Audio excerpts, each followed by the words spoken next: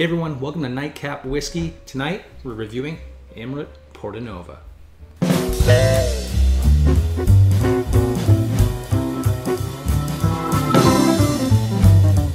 Alright, thanks for joining me everyone. I'm really excited in regards to trying one of the Amruts.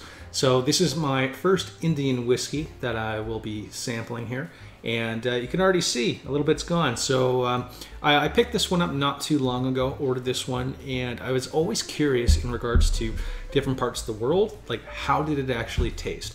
So we're gonna go through that, talk a little bit about the inception of this company, and if you haven't already, hit that subscribe button below, give it a like, and give a comment. Have you tried any of their products from their distillery?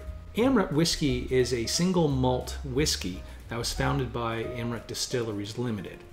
Amrut is a single malt whiskey, and it's the first of its kind ever in India. And its name, Amrut or Amrita, it actually translates into the drink of the gods, nectar of the gods. This actually, in how the company translates it, it translates it as the elixir of life. Now, one of the interesting things I found about Amrut was they don't release age statements on some of their products. And some of their fear is that if a consumer were to know like how young it is, or the heating aspect, perhaps just like in other countries where there's like the angel share, the evaporation, that customers or consumers might be turned off by that. Keep in mind, that's just for their single malts. Now, inception of the company was in 1948. And on their website, when you visit it, it has like a wheel of different years and some of the key milestones that have happened. Now, the weird part is between 1948 and I think it was like 2002 that I written down here. When you click on the individual pictures, it'll take you to a page, and it has Amrut's logo and all of its information regarding its website. But there's no context, no written pieces of information about those milestones. So I'm kind of curious as to why that is. Go check it out. I don't think it's an internet browser thing, but I found that very peculiar when I was doing some of my research on this. In 2002, Amrut actually did a study of how to launch their product in Scotland. 2004, that's when they actually launched their product in Scotland and began getting that product out there. Now, in 2009 is when there was a little bit of notice on their Amrut Fusion. Jim Murray from Whiskey Bible gave it a 3rd place amongst the world's finest whiskeys. So that actually boosted their level in regards to, hey, we got a contender here on an Indian single malt whiskey. In 2010, that's when Amrut launched their single malt in India. So you can tell they did a little bit of the research years prior, and then once they felt comfortable, then they brought it back home. In 2017, the Amrut single malt was available in 44 different countries.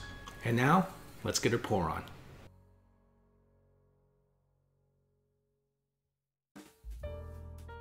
Okay, let's get right into this. Let's hit the nose. So immediately, and you can probably take the name of this and figure out, strong port right off the bat. Just really intense port. Wow. You get almost like a strawberry, I would say a strawberry type of jam in there as well. Port though is it's just through and through. That's probably one of the strongest ports I've noticed in a long time. Actually, for me, I find it's a little bit more stronger than, let's say, a Dalmore port would. And that's a nice whiskey too, but I'm not too sure. Okay, so with this whiskey, it is a 48% ABV, and the cask finish is 3 actually. 2 of the same, one's different. So it matured in ex-bourbon cask, then went to port pipe, and then back into a bourbon or ex-bourbon casks again. Okay, so let's get right into the nose and let's see what this is all about. So the port on this I find is extremely strong, which is great. It tells me there's probably gonna be a lot of flavor on the palate. But as for the nose, I find this one just crushes it. One of the other products I've had was the Dalmore Portwood, which that's a nice product too. But this on the nose just blows that out of the water. It's just very intense. And wow, like there's just so much going in there. You can get some of that vanilla that came out of that ex-bourbon cask. But like the port, it just rules the roost on this one. So the vanilla, like I said, I wouldn't say it's complex on the nose either. So jam-like nosing, like strawberry. All in all, that's a nice nose on it. So let's head over now to the palate. Wow, that is exceptional. That is just port pipe for days. Like just the port there. Wow. Get that sweetness, and it's not overly sweet. There's like that strawberry earthy type of note to it, but I get strawberry, like a jam. Man, vanilla's there too. That is really, really nice on the palate. That is really, really good. Get oak in there. Maybe a pinch of salt, maybe, but you get the oak in there too. That's exceptional. That is wonderful. Let's get right down to the finish. Wow, the finish it's perfect. 48% ABV. It's smooth as hell. Leaves a little bit, but I would say it dissipates quite quick. There is just so much flavor that's packed into this one. This is really, really nice. Okay, so would I recommend it or not? Hell yeah. This is an exquisite bottle. I am really glad I picked this up. I'm a sucker for like a port, like a really strong, kind of like fruity type of scotch. Like Oloroso is another great one.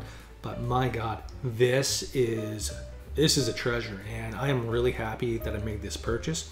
So, you know, for those who enjoy scotch, Oloroso finish or port finish, you'd be crazy not to try this stuff. So I would say run out and get it. If you're a connoisseur of scotch, like I said, so if you are really into getting quality stuff, this is really good. And again, there's no age statement on this. So some of the products have it, some of the products don't. And regardless, that is an indication that you don't necessarily need to keep an eye on, you know, the age. I personally do like knowing the age of it, but this is really, really nice. It is a quality product, and I recommend going out and buying this. So that's the review, guys. Really do appreciate the fact that you spent your time here today. And as always, drink well, drink responsibly, drink whiskey, and Merry Christmas.